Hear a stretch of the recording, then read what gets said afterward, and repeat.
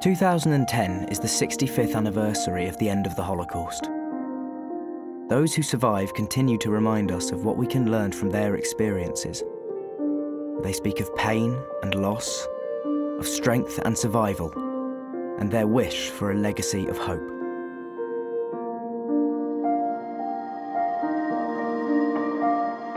I had a happy childhood. I had two sisters and loving parents with an extended family of whom I was very fond. My father had a flour mill in Piotrków-Trybunalski, Poland. But what I remember most was the vibrancy and dynamism that was so characteristic of the town. But all this changed in September 1939 when the Nazis entered my hometown and ordered us to move into an enclosed area.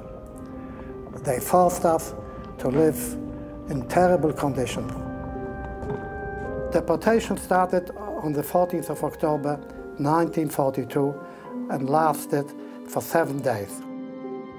A reign of terror followed in the ghetto.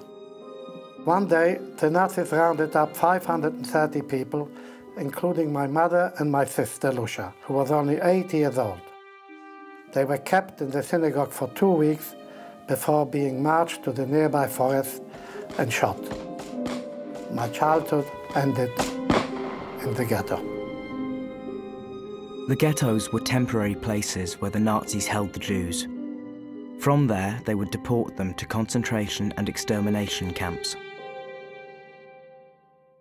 When I was a little girl, my mother gave me a little golden pendant, what I treasured very much. Before the Nazis took us in the death camp, my brother put it in the heel of my shoe. My family with me was taken and put in a cattle train. They put us in one carriage, about 70 people, men, women, children, and babies. We were there very cramped. They put 2 buckets in, one with water, the other for human waste. They closed the door, and like that, we traveled 5 days. The guards had told us to hand over all our possessions, especially gold and silver. They would kill you if you failed to do so. The pendant in my shoe stayed secret. When they let us out from the cattle train, we were so happy to see sunlight again. However, our relief was short-lived. We had arrived in Auschwitz-Birkenau. The SS officer, Dr. Mengele, was waiting with a stick in his hand. With one movement of his hand, Dr. Mengele had the power of life and death. My mother, brother, sister were sent straight to the crematorium. Auschwitz-Birkenau was the largest death and concentration camp in the Nazi Empire. Nearly every day, people were killed in its gas chambers and their bodies incinerated. The Nazis built concentration and extermination camps across Europe, setting out to murder the entire Jewish community. Many other groups who did not fit the Nazi ideal were also persecuted and murdered. This included Poles, political prisoners, people from the Slavic nations, Soviet prisoners of war, the Roma and Sinti, disabled people, gay men and lesbians, Jehovah's Witnesses, and black Germans. I'm a Christian. I was arrested in Hungary for being part of the resistance movement against Nazi hatred.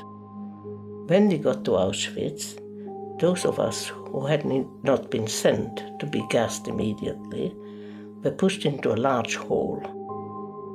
We were told to take all our clothes off except for our shoes. We were then set on little stools, and the hair on our entire body was shaved off, while SS guards stood around, laughed and jeered at us. We were then pushed into another hall, where we were showered with cold water. Once a week, we were marched to be decontaminated. That meant we were showered and given another set of heavily disinfected clothing. The shower unit and the gas chambers looked the same, so you never knew if you were going to get gassed or just showered. On one occasion, on the way to the showers, I saw a group of gypsy women in their traditional clothes breaking stones by the roadside. I didn't realize that they were also victims. It was only a long time after my liberation that I found out about the many different groups that had been sent to their death in the concentration camps by the Nazis. When the Soviet army liberated Auschwitz-Birkenau in January 1945, the extent of the horror was discovered. One by one, the concentration camps were liberated by Allied troops. The SS officers tried to hide what was happening by destroying the gas chambers and burning records, but they could not erase the truth from the memories of those who survived. A small number of concentration camp survivors made their home in Britain after the Holocaust. They joined many other refugees who fled Europe before the war, including those who came as children on the Kindertransport. My two sisters also survived Auschwitz and are now living in Israel. In spite of all the suffering, we kept our hope, because without hope, we would have definitely perished. We hoped against all odds, and this gave us the possibility of survival. This little pendant is the only surviving possession that I have from home, and I wear it in memory of the family I lost. I did not harbor revenge nor hatred. I put all my energy in creating a positive and meaningful life. In a matter of 9 years after my liberation, I had established my career as well as becoming a British weightlifting champion. I represented Britain, my adopted country, in many international competitions. I traveled the world and made many friends from different countries and different cultures. Tolerance and respect for others should be the guideline for living in harmony with one another. I continue to be an active member of my church.